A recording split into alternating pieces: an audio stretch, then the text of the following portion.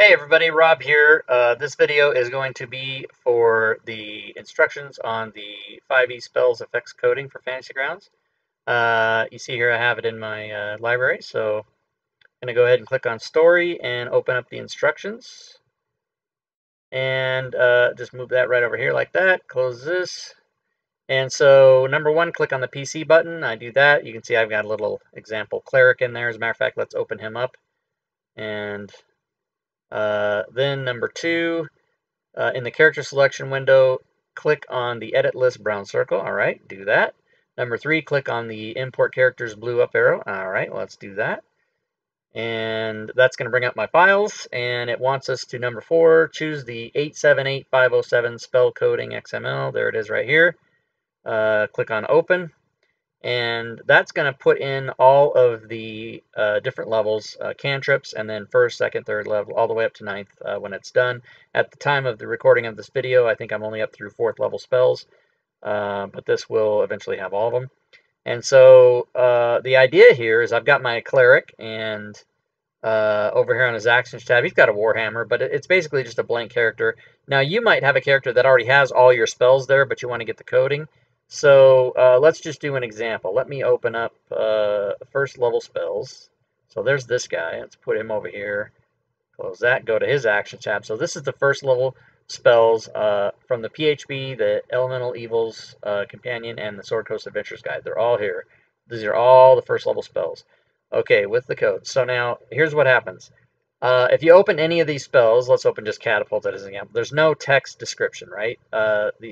The casting time and the range and all that's there, but there's no text description of the spell. The reason for that is, I can't be uploading something to the DM's Guild that has every intellectual property of all the spells in it. That would be a very bad idea. So all of these texts in these spells will be blank, but the codes is what you're looking for. So I'm going to show you an example of what's going on here. This is the Searing Smite. This is my copy from the Player's Handbook.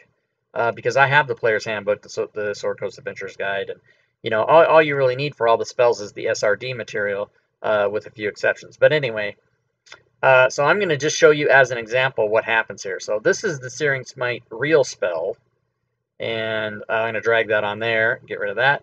This is the Searing Smite one from mine, and we'll drag that over, and I'll show you the differences. So now if you open the one I own from the Player's Handbook, there's the description. There it all is. And if you open mine, it's not there. So I had to do that because, don't want to get in trouble.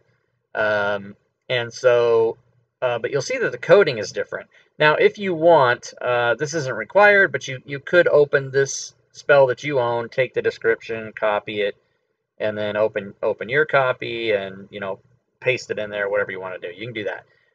That's an extra thing you would have to do. But you don't have to do that. So I'm going to go ahead and get rid of the spell that I don't want, which is the original one without my coding.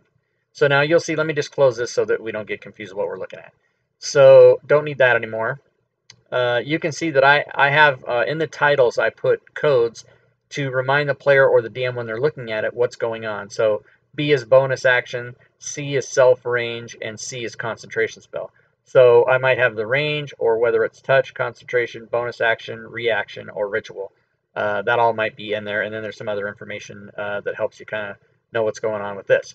But the important part now would be what these effects do. So let's open the combat tracker. There's me, and there's the mighty crocodile that we're going to fight. Ooh, I've already got him targeted. Check it out. So I'm going to cast as a cleric Searing Smite. So the first thing I'm going to do is I want to know that I have Searing Smite on myself. I want the DM to know. I want the timer on it for the 1 minute or 10 rounds. So I'm just going to apply that Searing Smite. There's a note. I have Searing Smite on myself. It is concentration, and it's there for 10 rounds. If I get hit with an attack and damaged, I need to make my save or lose the spell, right?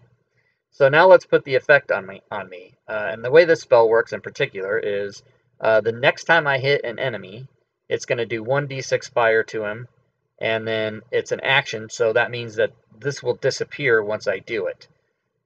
So let's target the crocodile. Let's throw a... oh, I missed. Well, that's too bad. I guess it's his turn. He attacks me. Maybe he hits me. Maybe he doesn't. If he does, I lose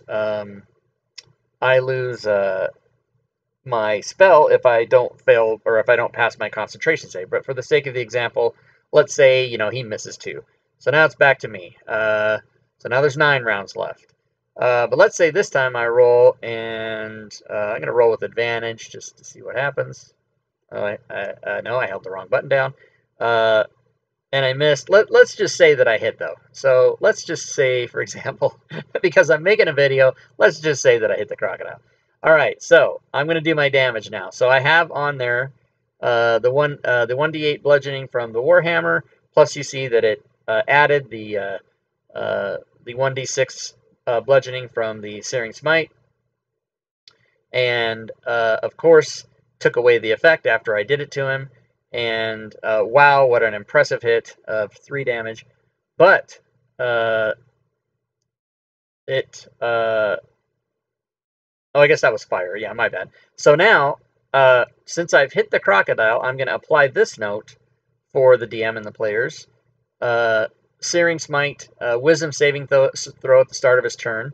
And because he's on fire now, and if it goes to the crocodile's turn, and let's just say, for example, he misses his Wisdom save, he's now going to take this 1d6 fire. And so basically you can see that, I mean, I didn't need to go through how the spell works. You guys all know that.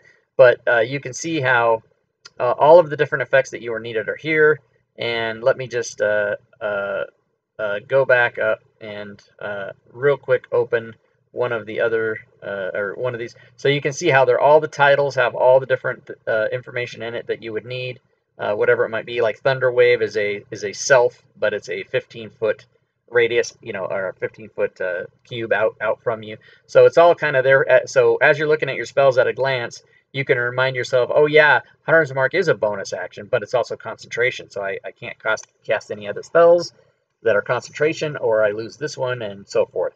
And then of course that when you open it up, it's going to have the C mark there, so that when you apply it to yourself and you're telling the DM, hey, I'm marking this guy for an hour, or whatever it is, if you get hit and don't make your con save, he's going to take it off.